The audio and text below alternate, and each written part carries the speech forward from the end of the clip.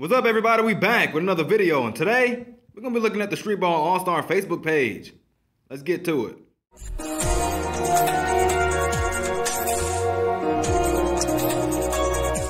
Alright, so first up, we're gonna be talking about this post right here. So let's read it. Character and skin pricing adjustment announcement as of July 22nd, 2022 by the Streetball All-Star team. Dear player, regardless of the increase in cost related to development and operation accumulated in recent years, they're saying regardless of how much more it costs to develop a game these days, Streetball All-Star plans to adjust the prices of some characters and skins by July 31st, 2022 with the following specific adjustments. So, first one, all character prices will be divided into 4 prices. The specific list is as follows: 19.99 gems and 149 rubies. You will be able to get White, Yui, Amy, Greta, Lightning, Daisuke, Julian, Susan, Ben, Ayumi, Katyusha, Pinky, Kiang, Howie, Mary, Big O, Ranger, and May.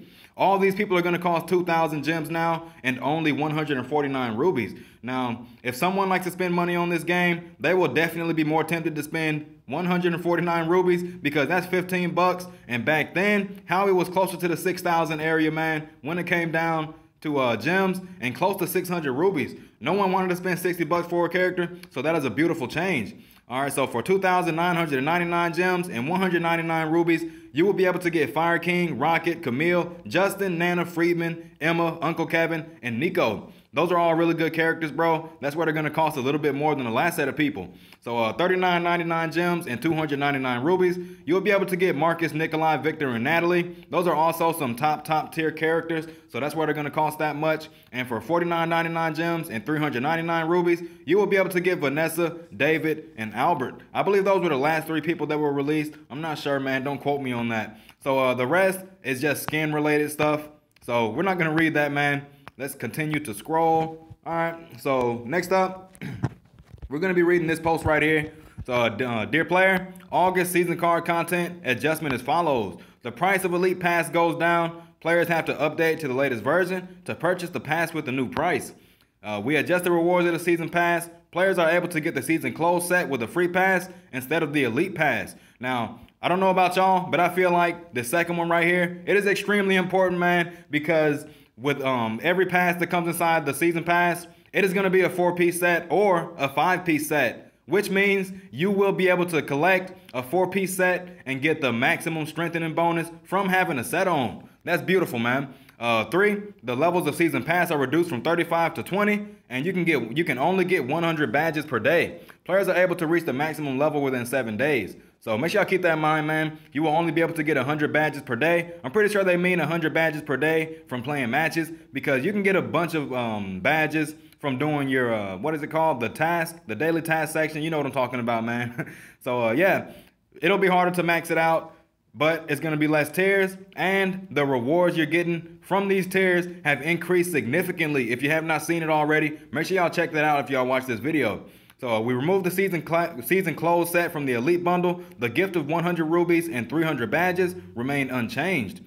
5, for more information, please check the in-game season pass in August.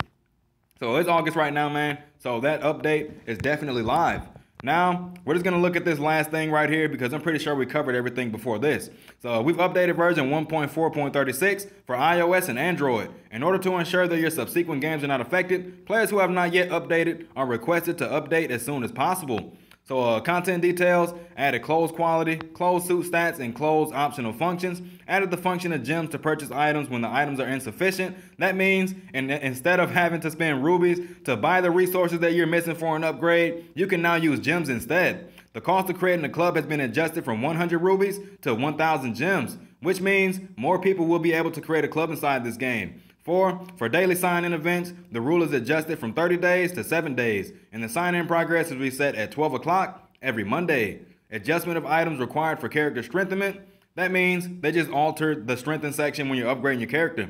And 6, adjust the reward items of some functions, including chests, daily active missions, daily sign-in, club missions, and etc. Now this number 6 right here is extremely important, bro, because I have been paying attention when I opened my chest recently, and I ended up getting 86 energy gel.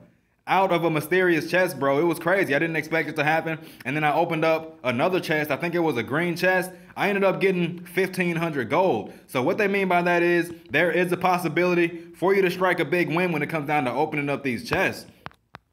So, yeah, man, that should just about cover everything. Genocide, I know you say you haven't played in weeks, man, but hopefully this little information right here will convince you to get back on the game. They are no longer a greedy company, man. They are starting to cater to their community. That's it. Now catch y'all on the next one.